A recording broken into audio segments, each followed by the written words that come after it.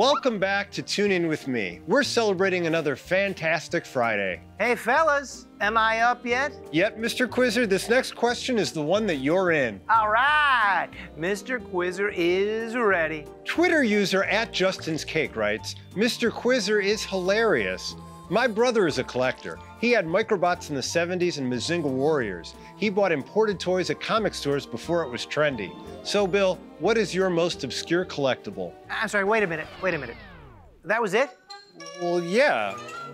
I can't believe the quiz man took 2 trains and a bus to be here, and it was totally worth it.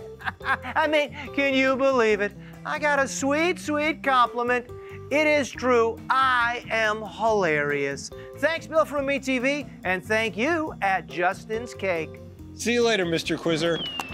Well, thanks so much for your question @JustinsCake. I think one of the more obscure figures I have is this. Toonie, I'm gonna see if you can identify who this gentleman is. It's a tough one, I'll warn you right now, but who is this guy, this action figure I'm holding? It's an action figure? Yep.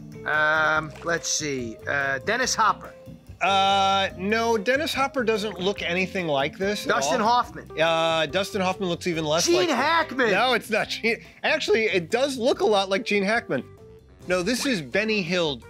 If you're a fan of a long hallway with a bunch of doors, Benny Hill used to do a thing where he'd be running through a door to another one, and then somebody else would be chasing him. They'd run that way, and then somebody else would be chasing him, and they'd just run through all the doors. Very funny. I didn't know they made action figures from the Benny Hill show. Well, this one's not from the Benny Hill show. It's from the movie Chitty Chitty Bang Bang. Did you ever see that? Oh, you know what? It's in my queue. You gotta see Chitty Chitty Bang Bang. He plays a toy maker, a very kind toy maker in that, and they immortalized him in an action figure form, and it's very, very obscure. I never thought they'd make a Benny Hill figure. Wow, well, hey, you know, you live long enough and you do enough pots and cool movies, they're gonna make dolls of you. Truer words have never been spoken, Toonie.